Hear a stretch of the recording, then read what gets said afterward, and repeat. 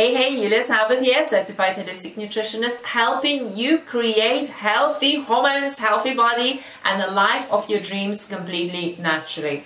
Hashimoto's or hypothyroidism, what is the difference? And there's a lot of confusion going on in between the two, so let's talk about it. But before we do so, don't forget to subscribe to our channel and hit that bell notification so you're never having to miss a single video from Ross and Healthy. Alright, so if you've got hypothyroidism, first let me know in the comment section, have you been diagnosed with hypothyroidism? It's a huge problem. Millions and millions of people in the world experience hypothyroidism, and unfortunately a huge percentage of them don't even know that they have thyroid imbalances because they don't go to the doctor and they don't get tested.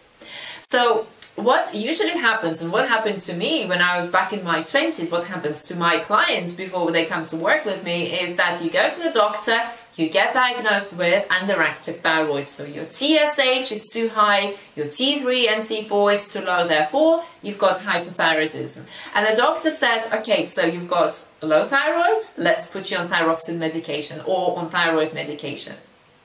So you go on medication and maybe you feel a little bit better, but there is still so much fatigue, so much anxiety, so much hair loss, and it just doesn't seem to be helping you move forward. And there's like this exhaustion, this anxiety, this low libido, this loss of connection to yourself, to your power as a woman, because of all the hormonal changes. That your hormones are low, your thyroid is low, it controls your metabolism, it's your master gland.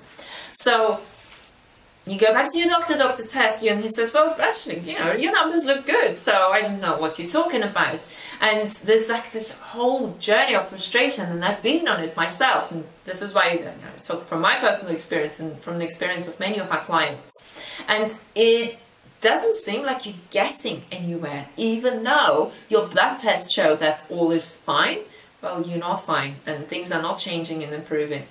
So let me explain the difference between Hashimoto's and hyperthyroidism. And many people don't realize that difference, and it costs them a lot of suffering. So it's really it causes a lot of suffering, and it costs them sometimes lost relationships, lost careers. So in 90% of cases, hypothyroidism is Hashimoto's, is caused by Hashimoto's. So what happens is that Hashimoto's comes about first, and then the thyroid gets destroyed, and eventually hypothyroidism emerges.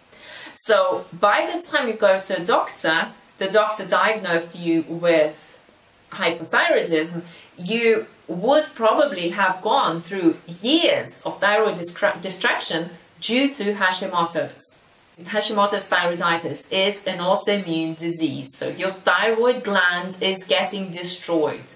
There is this huge war happening in your body, and your body is on fire. If the antibodies are high, if the antibodies are suddenly above 200, then your body is on fire. It's fighting with viruses, bacteria, pathogens, and whatever, inflammation, and that starts to cause distraction to your thyroid. So Hashimoto's thyroiditis does not get diagnosed by doctors. So doctors will diagnose hypothyroidism, but they don't routinely diagnose their patients for Hashimoto's. So when I work with my clients, and when they come to me and they say, I've got hypothyroidism, first question I ask, do you have Hashimoto's? Many of them will say, oh, what's that? I have no idea. Or maybe they've heard about it before and they'll say, I don't know.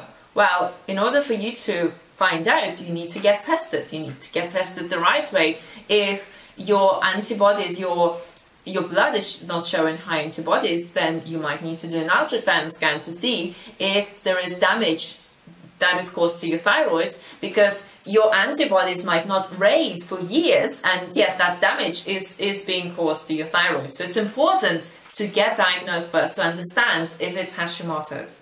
If it's Hashimoto's and not just hypothyroidism, then you've got a lot of work to do, because Hashimoto's is it's an autoimmune disease. And what we know about autoimmune diseases is that they don't stop there. So Hashimoto's gets progressed to can progress to other autoimmune diseases, MS and lupus and rheumatoid arthritis. And autoimmune diseases are one of the top 10 leading causes of death in our world. It's important, very, very important for you to get diagnosed and for you to correct it if it's an issue.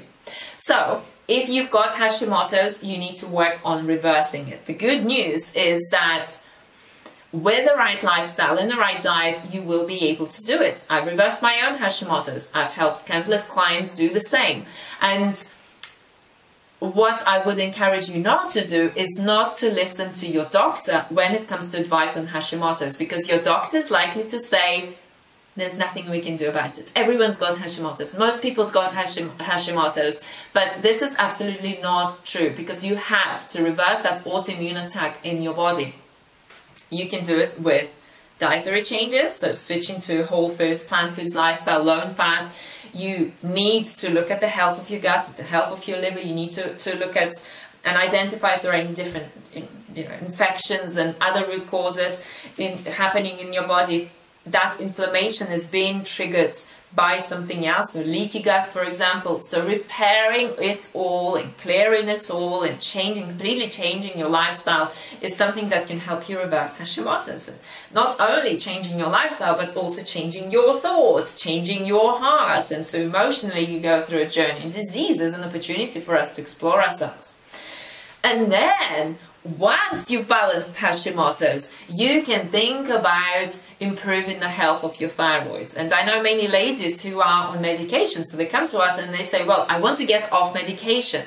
And the question here is, first, how much damage your thyroid has gone through over the years? Is it reversible? Is it something that you can do about? And second, have you reversed your own Hashimoto's? Have you reversed Hashimoto's? Have you corrected other health issues? Have you lost weight? Are you in your ideal healthy weight? And only then you can start thinking about talking to your doctor about medication, and you'll always do it under doctor's supervision, right? So I've been able to reduce my thyroxine. I've helped my clients, I've seen my clients get off thyroxine, some of them under doctor's supervision, yes. And I've seen them do so even after a long time of being on thyroxine medication. But that journey has got to happen first. So you've got to reverse Hashimoto's first if it's the cause of your hypothyroidism. If Hashimoto is not the cause of your hypothyroidism and it's just straightforward hyperthyroidism without Hashimoto's, then you also need to work on balancing your hormones. So you really need to strengthen your thyroid glands, you need to strengthen your liver, you need to strengthen your gut health, you need to look at deficiencies and address all these things in order for you to be able to experience that beautiful level of health. And ladies or gents, if you have thyroid imbalances, some men have it as well, I want to let you know that you have the power. The power is in your own hands. It's not in your doctor's hands. It is in your own hands, and you can commit to changing your diet and lifestyle today. You can commit to taking a different approach to it all and changing and adopting a lifestyle plan that has been scientifically proven to help you reverse thyroid imbalances. So if you are in a place in your life where it's like, yeah, I'm ready to commit to myself, I'm ready to invest into myself, into my health, into my future, I want to move forward, then I would like to invite you to my free online masterclass where I'll show you the 5 steps to balancing your hormones and losing up to 50 pounds of excess weight without carbohydrate restriction.